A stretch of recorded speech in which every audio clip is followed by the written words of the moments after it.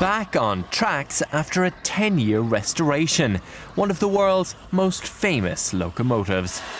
The Flying Scotsman was this morning taken on a test run, steaming down the East Lancashire railway tracks, bringing tears to the eyes of rail enthusiasts. My hair on the back of my neck is standing on end at this very moment, and I think the smell of coal, oil and steam, if you could bottle that as a perfume, I'd wear it.